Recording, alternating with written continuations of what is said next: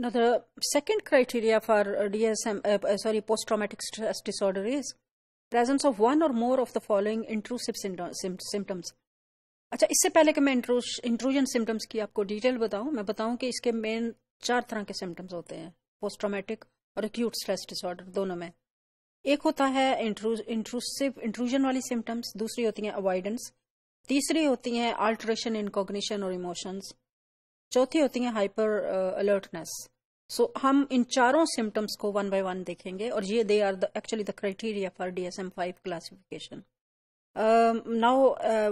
Presence of one or more of the following intrusion symptoms associated with the traumatic event.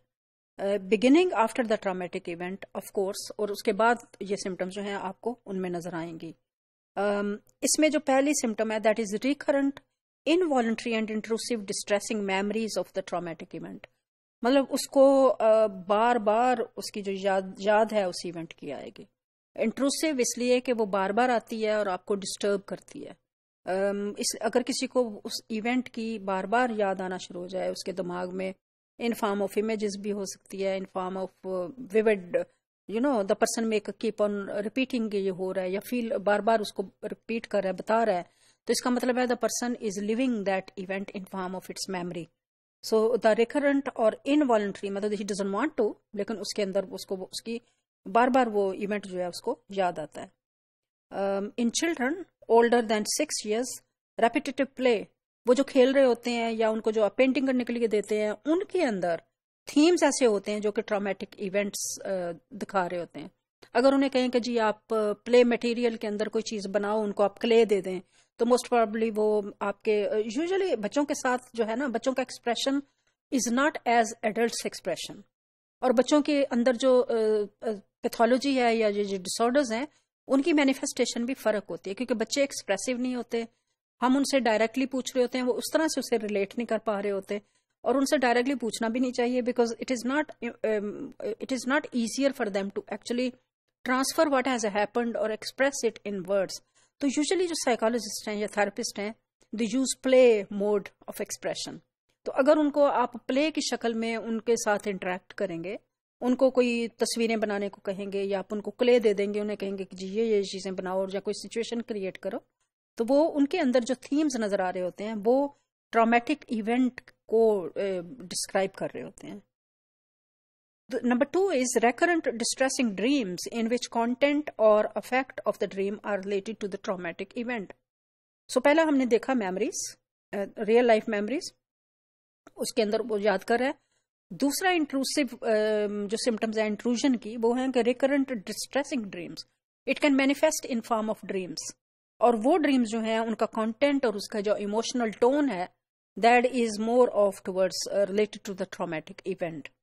बच्चों के अंदर क्या होता है कि देयर में B frightening dreams without recognisable content. बच्चों के अंदर, बड़ों के अंदर तो वो कंटेंट नजर आएगा आपको उनकी ड्रीम्स के अंदर जो कि ट्रॉमेटिक इवेंट से रिलेटेड होगा, लेकिन बच्चे जो हैं उनको नाइटमेयर्स तो आएंगी, मतलब ड्रीम्स जो हैं उनकी फ्राइटनिंग होंगी, लेकिन वो कोई कंटेंट उनका जो है ना वो क्लियर नहीं होगा, रिकग्नाइज नहीं कर पा रहे होंगे उस कंटेंट को।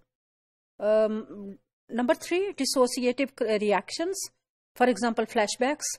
फ्लैशबैक्स मीन के आपको बार बार उसका इमेज जो है ना वो आपके दिमाग के अंदर फ्लैशबैक्स आ रहे हैं, you want to forget them, लेकिन वो आपको in which the individual feels or acts as if the traumatic event was occurring again and again and again.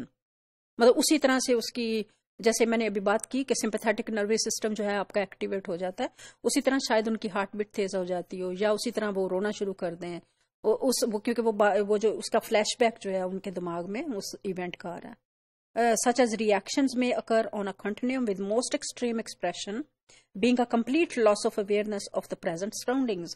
तो ये भी हो सकता है बड़ों का एक्सप्रेशन ड्यू टू फ्लैशबैक्स कि वो लग रहा होता है, जैसे मैंने पहले बात की डी रियलाइजेशन की और डीपर्सनलाइजेशन की, तो लग रहा होता है उनका complete loss of awareness of present surroundings भी हो सकता है। और अक्सर ये बताया गया है, देखा गया है कि उनको अमनीजिया हो जाता है, फॉरगेटफुलनेस हो जाती है। Individual is unable to tell you the details of the event, जो कि ट्रॉमेटिक इवेंट होता है वो उनके बिल्कुल ही दिमाग में से वॉश आउट हो जाता है for a particular period of time. Then fourth is intense or prolonged psychological distress at exposure to internal or external cues that symbolize or resemble an aspect of traumatic event. For instance, आपका काफ़ी लंबे अरसे तक उनका psychological distress जो है वो उनके अंदर आ जाता है. For instance if somebody had an accident on a certain site and closer relative जो है उसकी डेथ हो गई वहाँ पे, तो वो उस तरह की जगहों पे, for example so many people will not drive after that, और so many people would most probably will go to that site. जब भी वो उस सड़क से गुजरेंगे तो उनको दोबारा से वही वाली फीलिंग्स जो हैं उनके अंदर आना शुरू हो जाएंगी. तो एक्सटर्नल क्यूज जो कि उसको सिंबलाइज, अगर आपने टेरर अटैक में धमाके में थे तो आपने वो एक तरह से एक्सप्लोजन सुना, तो आप देखें कि हम में से बहुत से लोग हैं जो छोटा मोटा वो फायर वर्क भी होता है तो वी गेट एक्चुअली एक्टिवेटेड कि ओहो ये क्या हो गया.